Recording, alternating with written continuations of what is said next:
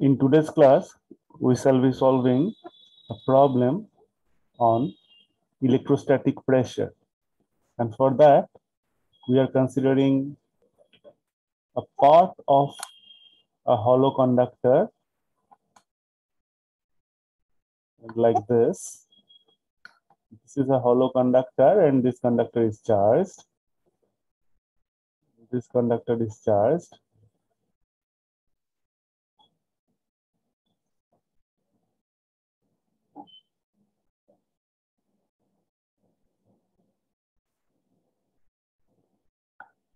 Like this.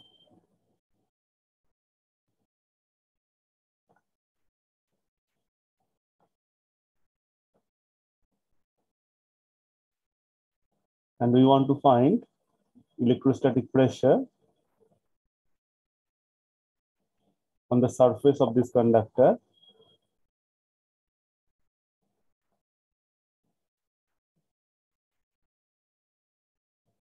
For that, what do you understand? If we consider a Gaussian surface,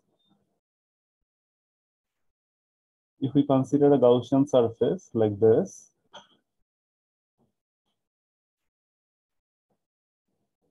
this Gaussian surface is basically a cylindrical Gaussian surface.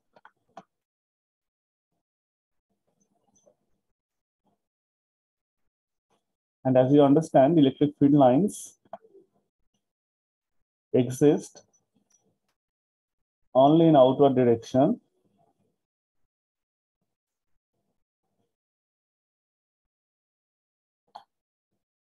Hence, what do you expect?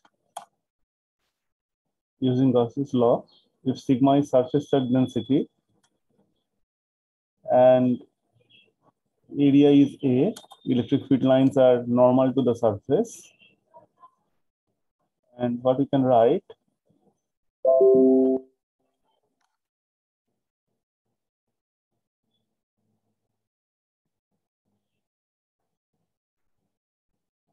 Using Gauss's law,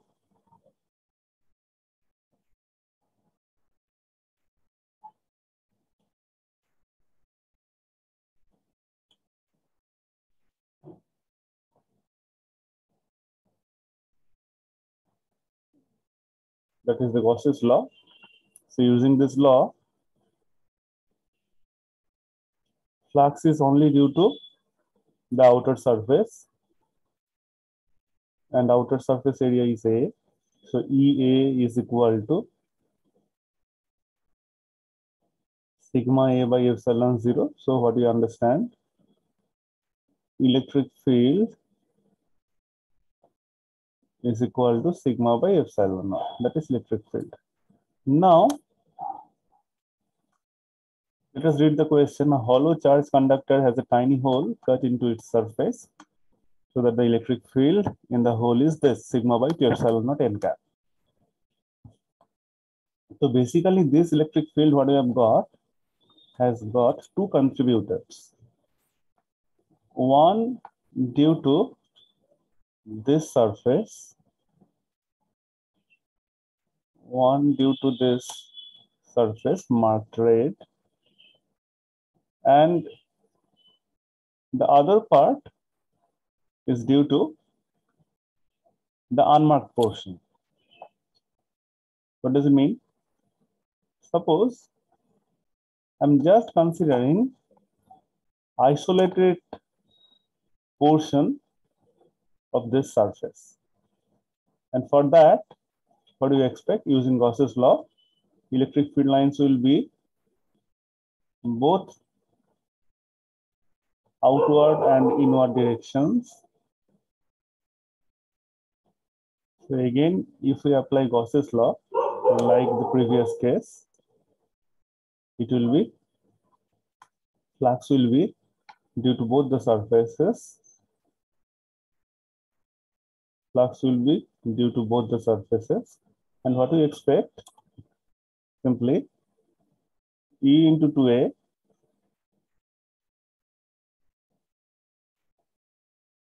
is equal to sigma A by epsilon naught. That is electric field is equal to sigma by 2 epsilon naught. This result is also known to us. Now the point is, we want to find the electric field in the tiny hole. How to proceed? If you want to find electric field in the tiny hole, for that, what we are doing,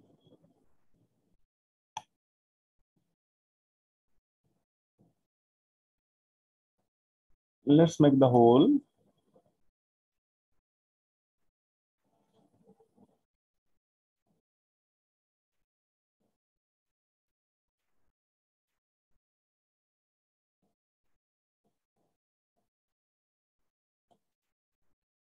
and if we consider in this tiny hole, electric field due to the rest of the portion is E, then what do you expect?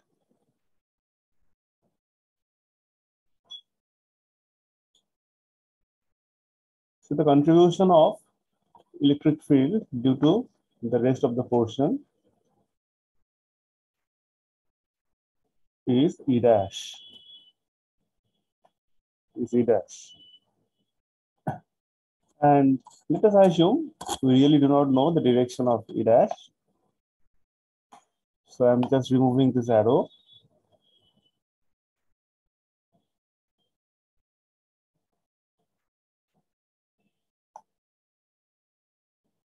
So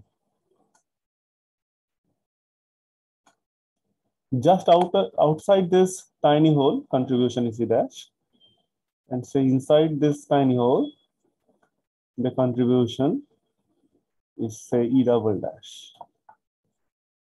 And now, if I consider this marked portion,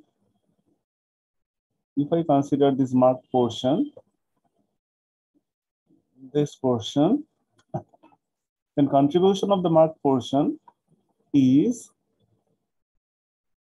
for the outward part, it is sigma by 2 epsilon naught, then n cap,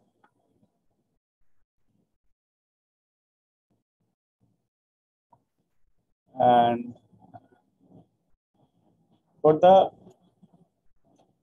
inward portion, the magnitude is same, sigma by 2 epsilon naught,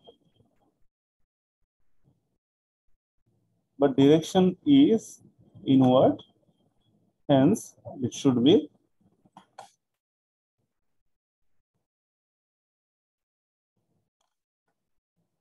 minus n cap.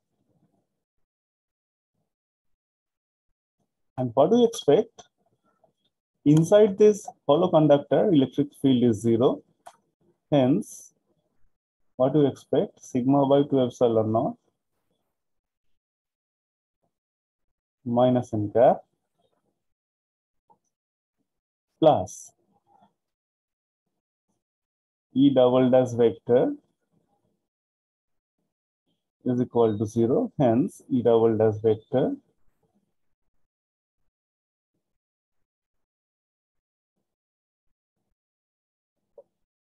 is equal to sigma by 2 epsilon naught n cap. And for the outside part, what do you expect? Sigma by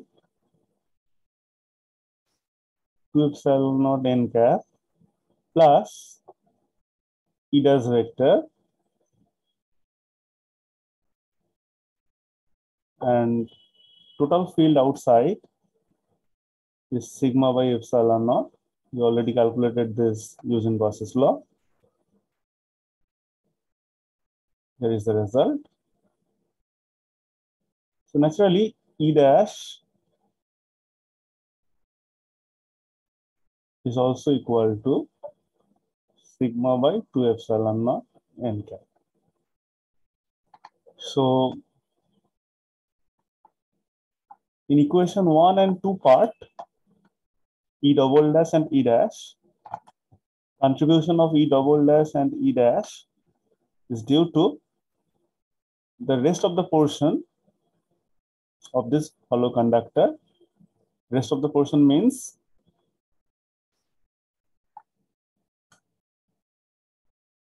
we have removed certain portion to create a tiny hole, and the remaining portion except the whole portion. Okay. So the storyline goes like,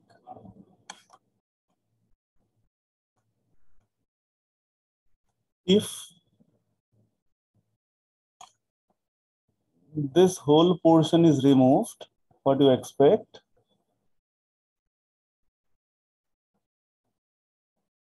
Electric field just above the hole, electric field just above the hole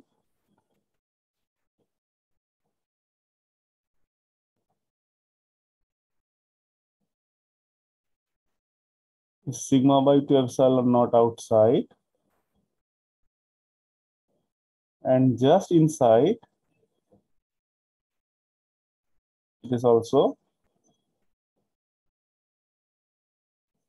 sigma by 2 epsilon naught n cap. So what do you expect? Due to the remaining portion, the corresponding field will be sigma by 2 epsilon naught n cap.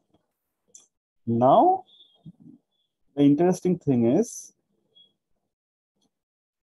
in this marked portion, charge is, so what we have concluded, we already derived this result, sigma by 2 epsilon naught n cap is the field in the hole, because there should be some continuity of electric field just inside and outside of the hole. And that is why on the surface of the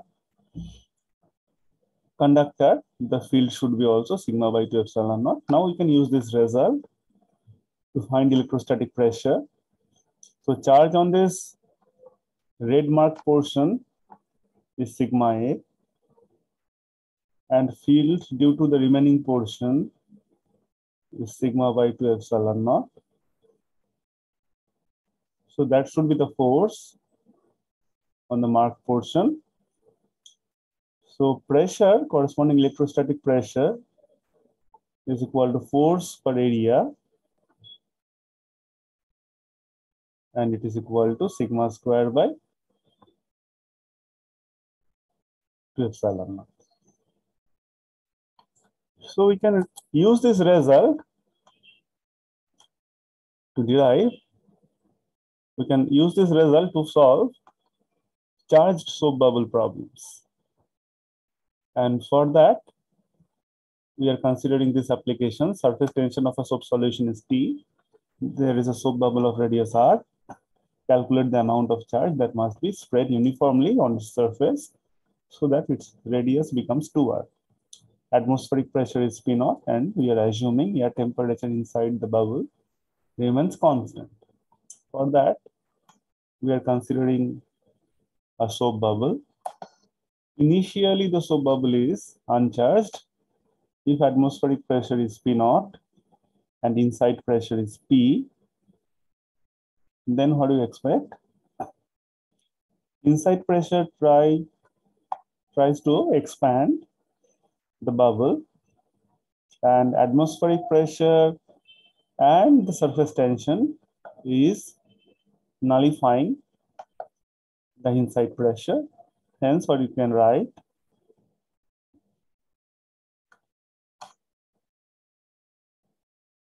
P is equal to, rather P1 is the first situation, P1 is equal to P0 plus 40 by R, where 40 by R is excess pressure.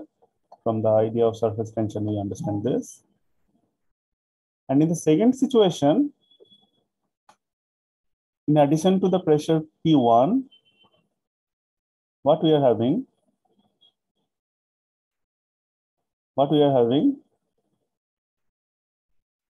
Electrostatic pressure, sigma square by 2 epsilon naught, which is trying to expand the bubble.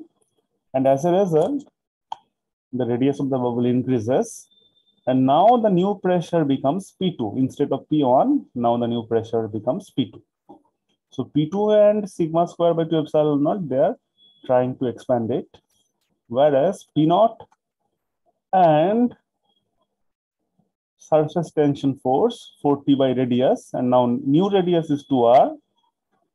They are trying to nullifying P2 and sigma square by 2 epsilon naught. So that way we can write P2 plus sigma square by 2 epsilon naught is equal to P naught plus 40 divided by 2r. That is equation 2. And we are having additional condition. Assume that air temperature inside the bubble remains constant.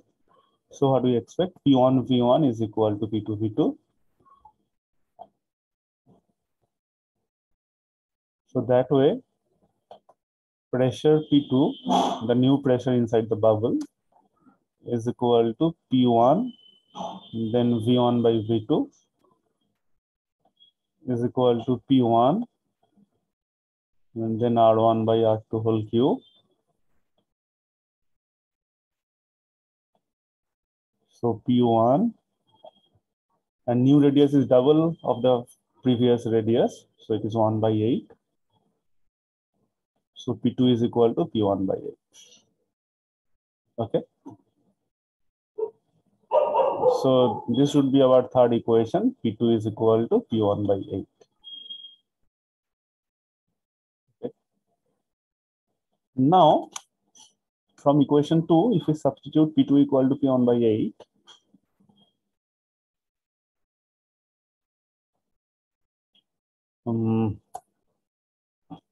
P2 equal to P1 by 8.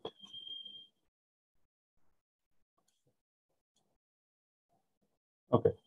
Instead, let us write P2 equal to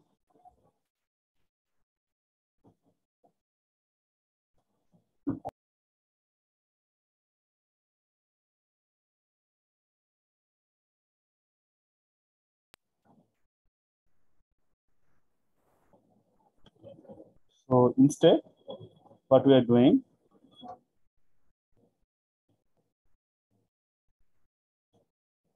P2 equal to from equation 2, P naught plus 2T by R minus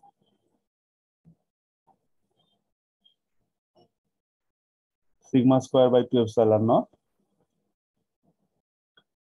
and so it is equation 4. So if I find P1 by P2, equation 1 divided by equation 4. So P1 by P2 is equal to 8. P1 by P2 is equal to 8.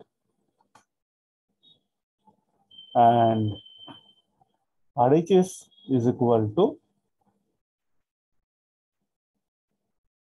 P naught plus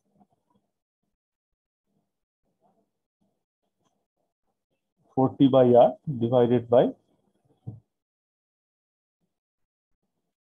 P naught plus 2T by R minus sigma square by 2 epsilon naught. So that way, what we are getting, P naught plus 40 by R divided by 8 is equal to P naught plus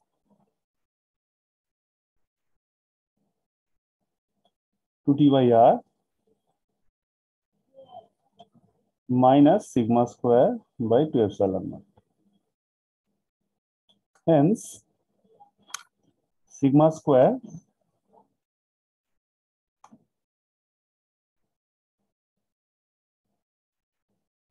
divided by 2 epsilon naught is equal to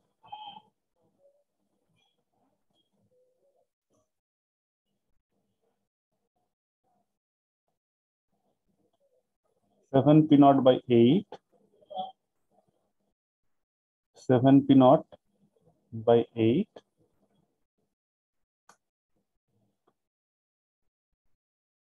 plus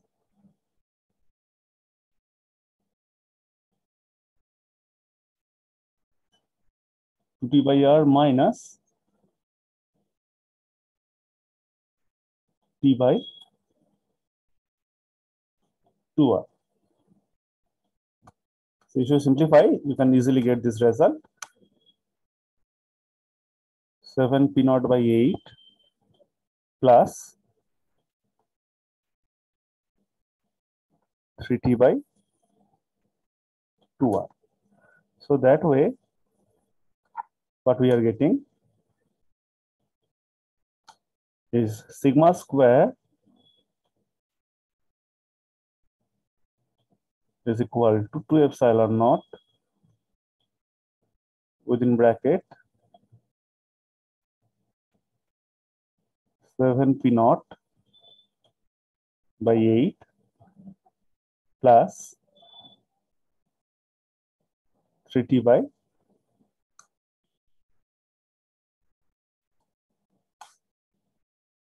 2r.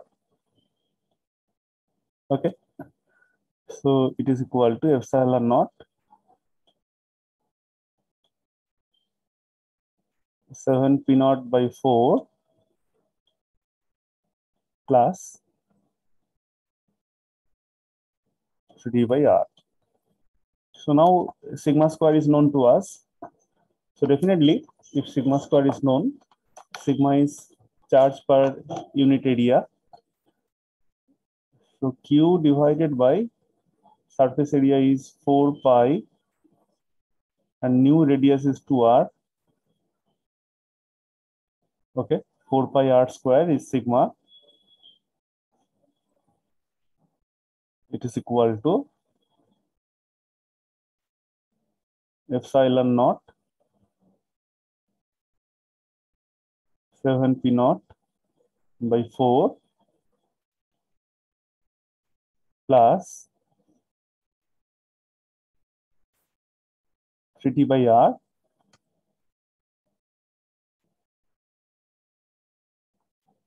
equal to the power half. So from this, definitely we can find Q. So that way Q is equal to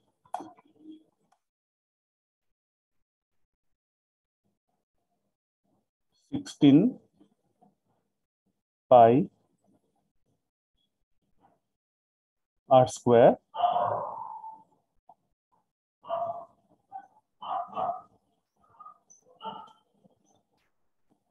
then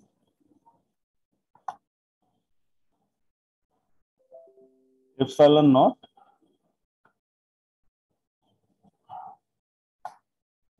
within bracket 7 p naught by 4 plus 3t by r equal to the power half. And according to your need, you can further simplify this. Okay, so this result is very important.